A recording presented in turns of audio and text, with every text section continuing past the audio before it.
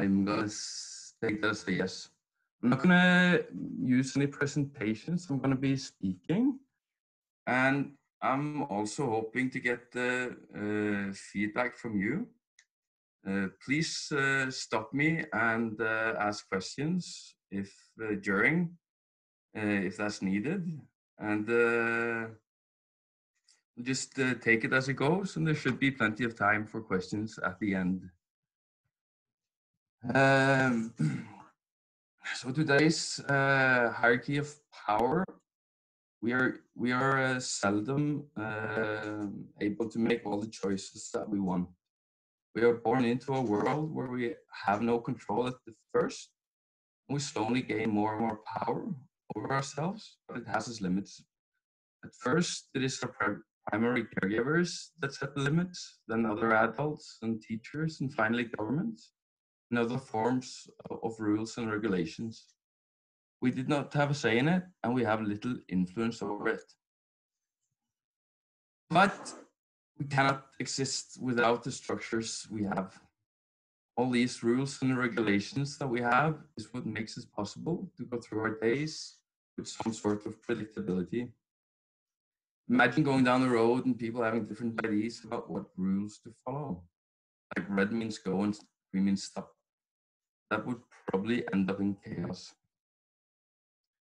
So the powerhouses we have today, the systems that we have built up are getting old and rigid. They are slow to change and hard to influence. And that's not good in a world that is changing. So to change the systems from the inside, people have to go through the culture that already exists. That will shape the mind of the person, because I believe culture is infectious. And many people come in with a will to make a change, but gets demotivated by the people that already tried and failed. Cooperation is not easy. I have tried. The main challenge is that one needs to inspire, not force, using money or fear of punishment. And we are also all different, so we want different things and we have different goals. And many of us had about techniques to dominate, handed down, or pick them up through daily lives, and others have been taught to be dominated. I believe that for true cooperation to exist, we need some basic things. We need equality, that each person get as much say in things as others. We need knowledge. Everyone should have access to all the knowledge that we have. We should be able to contribute to that knowledge. We need stability and predictability. Everyone should have a basics for survival. And we need objectability, I believe that if we can remove the person from their opinions, like anonymize opinions, that can allow us to listen to a 5-year-old,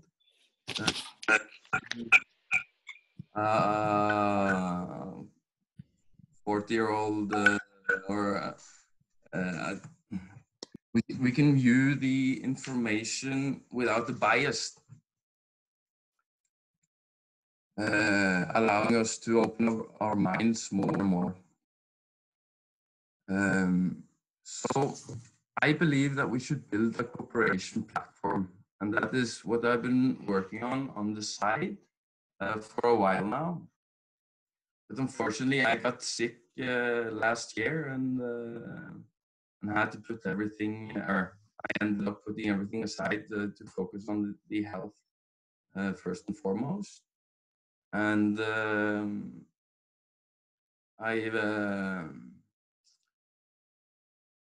I'm now picking it up with this conference again. we can build a platform where we can collect, create, and sort the knowledge. Each individual could create their knowledge tree, and that being mirrored out into the public space.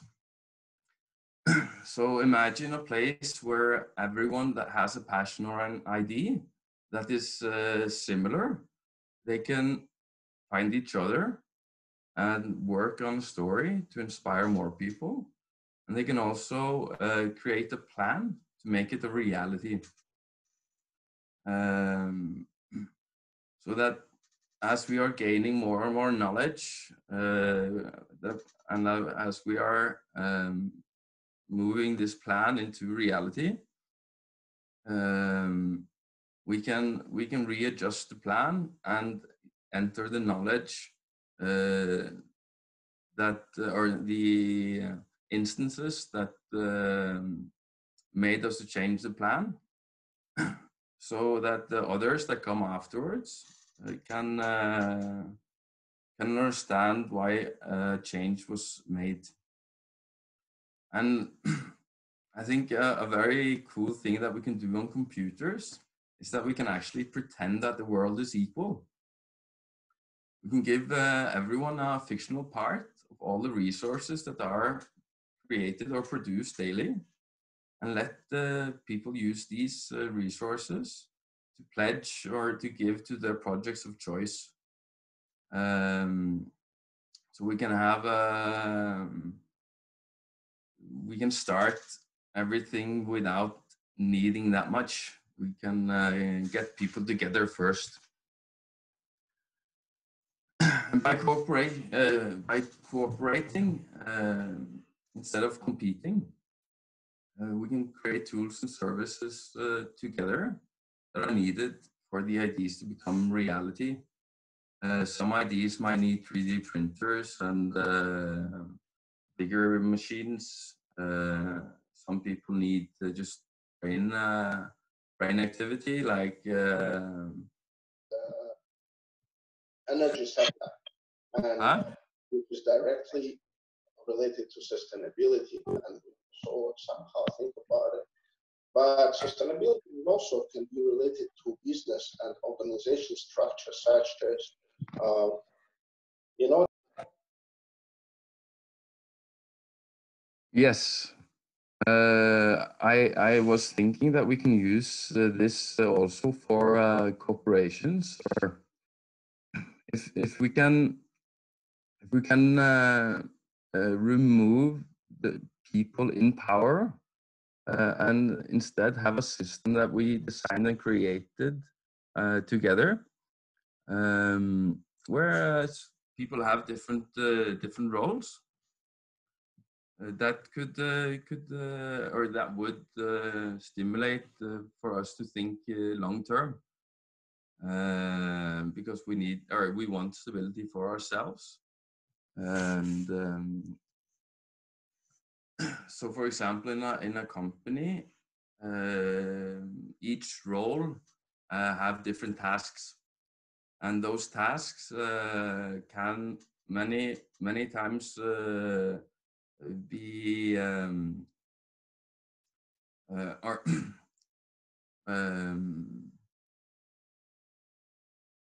we have okay.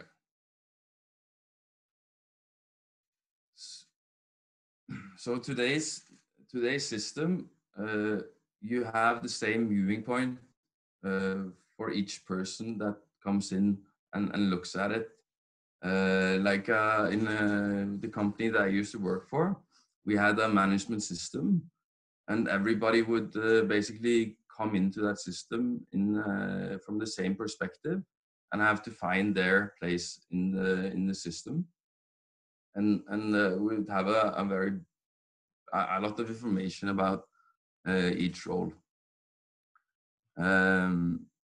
I imagine that there could be a system where each person has their own tasks in a structure that makes sense for them, but that can also talk to the bigger system or the common system.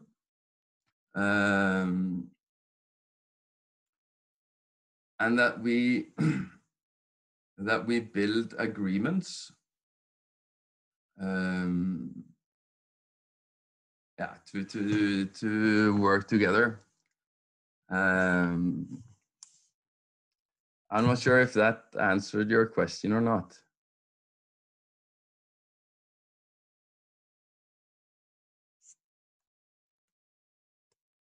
Okay. I'll try and continue a little bit more, and we'll see how it goes.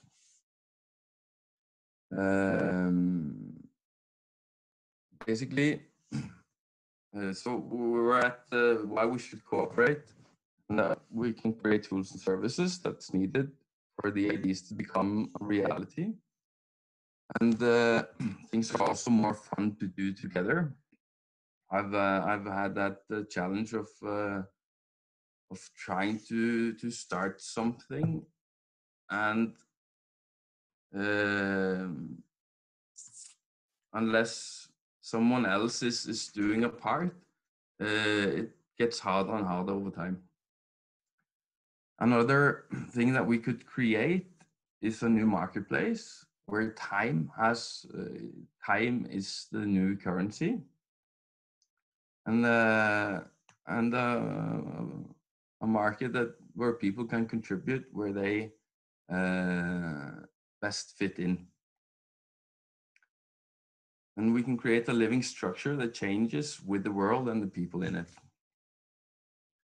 So the difficult part is to build this cooperation platform.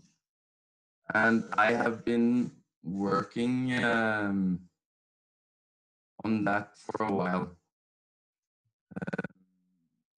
I believe that it is possible to build a computer program in a new way, from the bottom up, using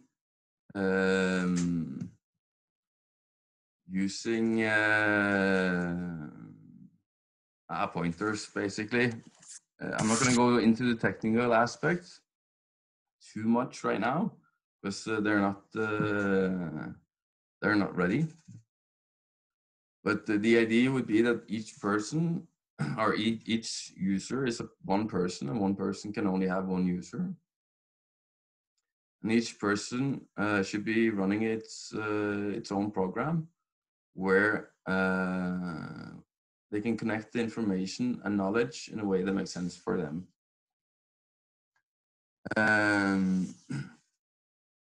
We should also have a split world where we have, like I mentioned before, anonymous, where we make the decisions that are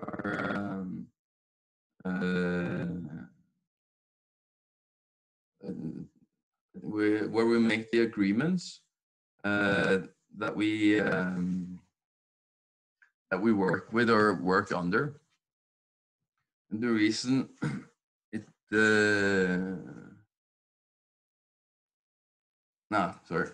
we take in this sphere, in this location, the structure would over time be organized with the help of users, because everything that a person takes from this tree goes into their own tree, and they can again share where in this tree they chose to have their information, or what choices they took. That could leave a location, like a vote, in both locations, so that we can confirm the vote, with tickets, basically. But the idea of this program is that we would be a very low weight program that that gives the possibility to bring a lot of information with you, and to basically create it or rebuild it on different surfaces or different platforms like cellular phones and iPads. Unfortunately, as I have been sick and some unplanned things happened, I don't have that much more details right now, and I didn't have a good presentation to show everything. But I hope that you get the gist of what I'm trying to propose.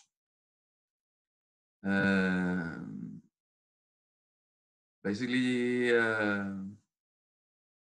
giving or creating a space of equality. Yes. Any questions?